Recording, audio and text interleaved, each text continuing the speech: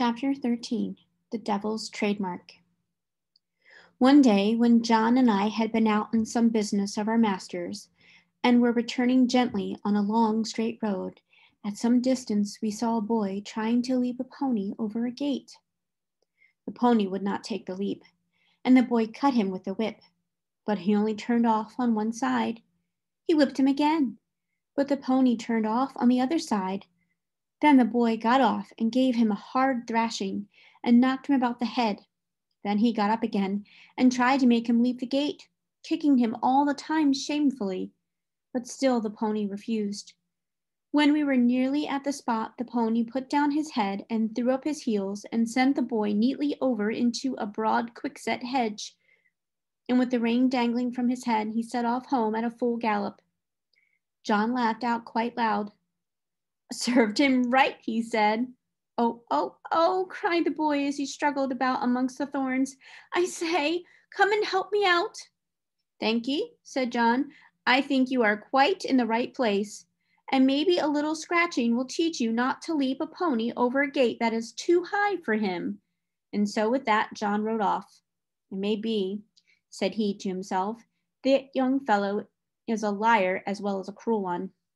We'll just go home by Farmer Bushby's, Beauty, and then, if anybody wants to know, you and I can tell 'em, you see." So we turned off to the right and soon came up to the stockyard and within sight of the house. The farmer was hurrying out into the road, and his wife was standing at the gate looking very frightened. "Have you seen my boy?" said Mr. Bushby as we came up. "He went out an hour ago on my black pony, and the creature has just come back without a rider." "I should think, sir," said John, "he had better be without a rider, unless he can be ridden properly." "What do you mean?" said the farmer. "Well, sir, I saw your son whipping and kicking and knocking that good little pony about shamefully, because he would not leap a fence that was too high for him. The pony behaved well, sir, and showed no vice, but at last he just threw up his heels and tipped the young gentleman into the thorn hedge.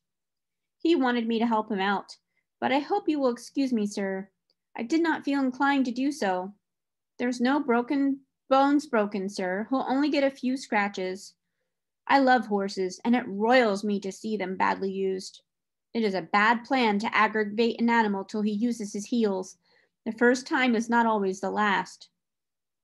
During this time, the mother began to cry. "Oh, my poor Bill! I must go and meet him. He must be hurt." "You had better go into the house, wife," said the farmer. "Bill wants a lesson about this, and I must see that he gets it. This is not the first time, nor the second time, that he has ill-used that pony, and I shall stop it. I am much obliged to you, Manly. Good evening." So we went, John chuckling all the way home. Then he told James about it, who laughed and said, "Serve him right. I knew that boy at school. He took great airs on himself because he was a farmer's son. He used to swagger about and bully the little boys. Of course, we elder ones would not have any of that nonsense, and let him know that in the school and the playground, farmer sons and laborer sons were all alike. I well remember one day, just before afternoon school, I found him at the large window catching flies and pulling off their wings. He did not see me, and I gave him a box on the ears that laid him sprawling on the floor. Well, angry as I was almost frightened. He roared and bellowed in such a style. The boys rushed in from the playground, and the master ran in from the road to see who was being murdered. Of course, I said fair and square at once what I had done and why. Then I showed the master the poor flies, some crushed and some crawling about helpless, and I showed him the wings on the windowsill.